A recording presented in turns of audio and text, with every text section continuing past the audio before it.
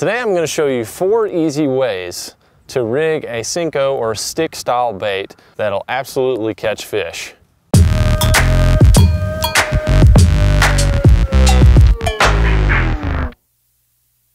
Now, stick baits may not look like very much, and they don't do a whole lot in the water, but they catch fish from wintertime all the way through summer, and it's that subtle action that drives those finicky bass wild. The first way we're going to look at is the Texas rig. The Texas rigs are great for fishing around cover because the hook is buried into the worm and you can put it through docks and brush piles, grass, a lot of places where bass like to live. So let's get into how to rig that Texas rig up with these stick baits. Now, what you're going to need for this is a bullet weight, an offset worm hook, and that's about it. So let's get into how to rig this worm up on this setup. Start with the bullet weight first. I prefer to use anywhere from a 1/4 to a 3/8 most of the time. Sometimes I'll go all the way up to a 3/4 if I'm fishing really deep water. But if you're fishing anywhere from 5 to 10 feet of water, a 1/4 to a 3/8 will usually get the job done. This is a lead style bullet weight right here. You can also use tungsten weights as well.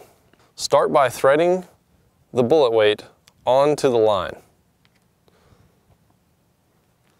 I prefer to use fluorocarbon line because when the worm is sitting there on the bottom, those fish can't see fluorocarbon as well as they can monofilament and braided line.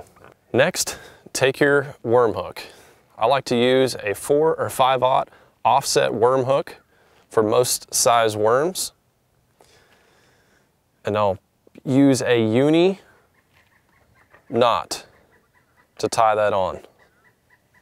Now, once you've tied your knot, you're ready to put your worm on. Take the hook point and slide it into the first part of the worm. Once you get in about a 1/4 inch, you want to take the hook point and push it out of the worm and then pull the hook through. Now, when you get to the hook shank, you want to go ahead and rotate it so your knot is just inside of the worm itself. And then you want to push the worm up just a little bit and then slide the hook point into the meat of the worm. The ultimate goal is to make sure that that worm is straight when you're done rigging the hook inside of it. Now your Texas rig setup on the stick bait is complete.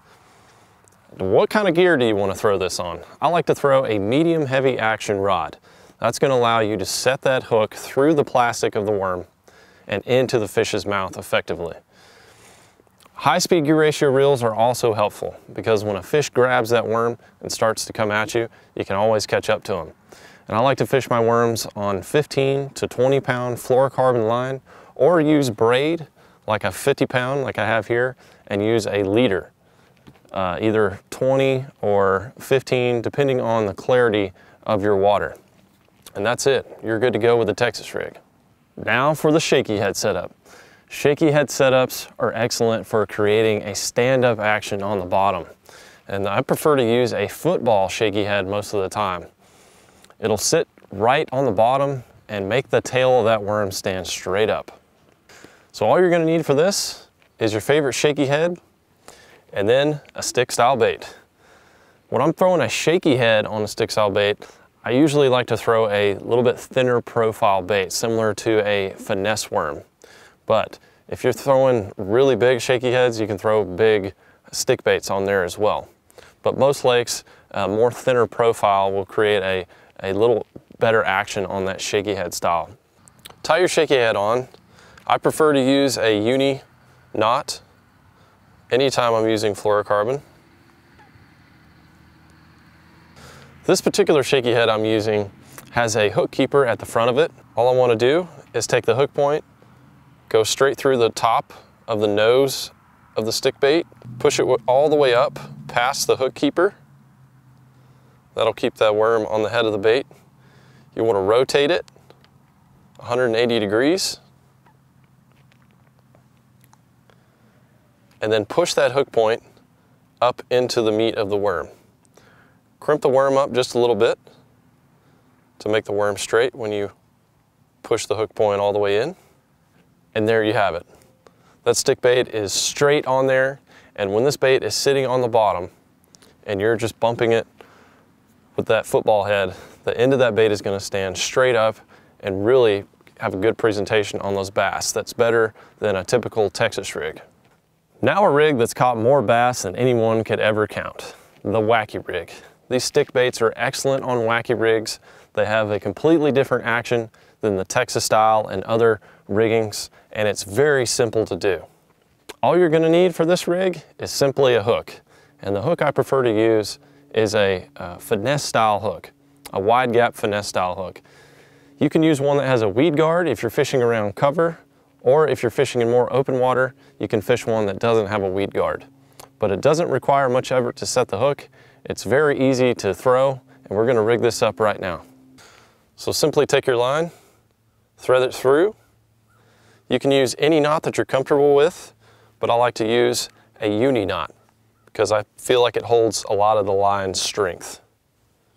The Wacky Rig is unique because instead of going through the head of the worm, you're going right through the middle of the worm. So first of all, check out the size of the worm. Make sure you're getting it exactly in the center to get a nice balanced action.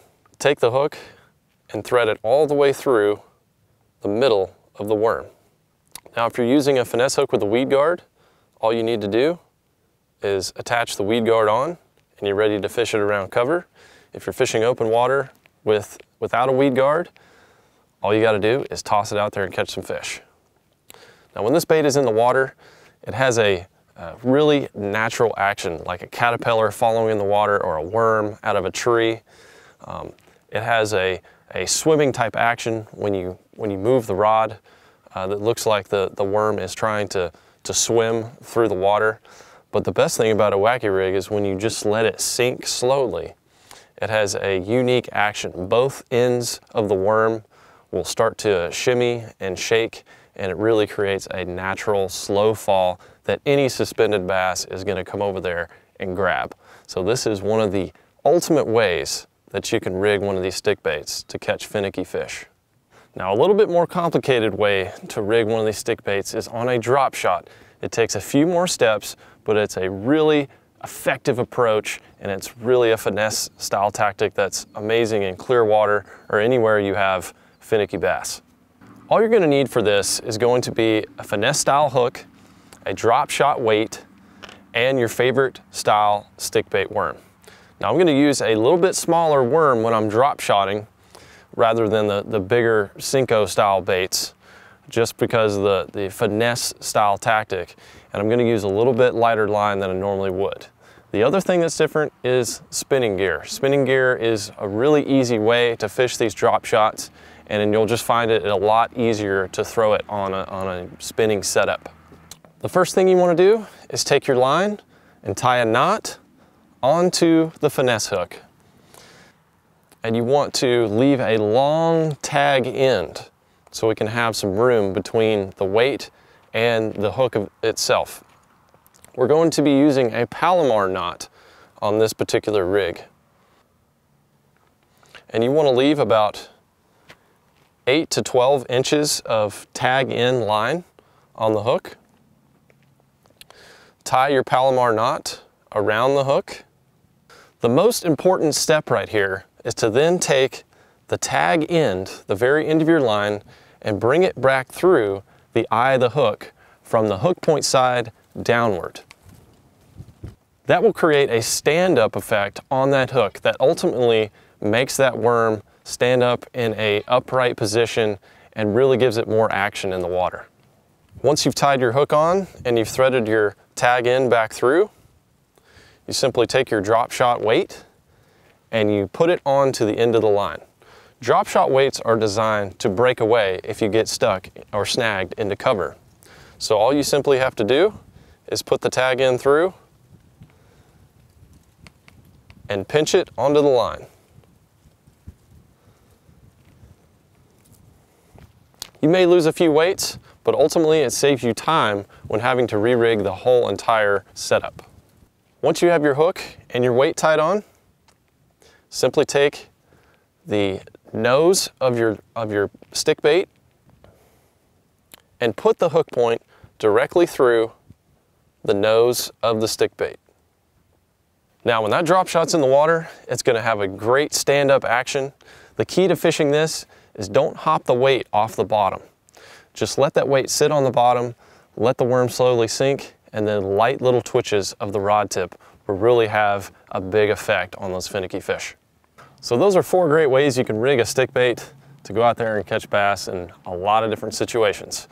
If you want more tips on how to rig baits, subscribe to the Mystery Tackle Box channel. If you want to check out more from Mystery Tackle Box, go to mysterytacklebox.com.